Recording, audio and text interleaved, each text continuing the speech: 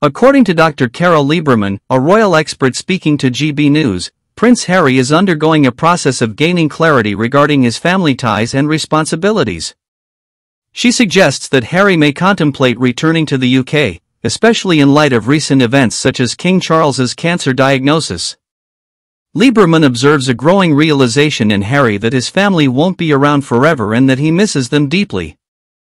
The expert believes that Harry's clarity might eventually lead him to reconcile with his family in the UK, possibly resulting in a separation from Meghan. However, Lieberman clarifies that this scenario isn't imminent. Rumors circulating suggest tension between Harry and Meghan regarding their preferences for residing in the UK, indicating potential discord in their relationship.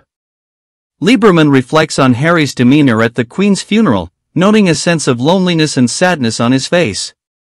This event serves as a turning point, signaling to Lieberman that Harry's feelings of isolation and longing for familial connection are becoming increasingly apparent. In summary, Dr. Carole Lieberman predicts a potential future where Prince Harry may choose to prioritize his relationship with his family in the UK over his marriage to Meghan. However, she acknowledges that such a decision is not immediate and may unfold over time as Harry grapples with his emotions and familial obligations.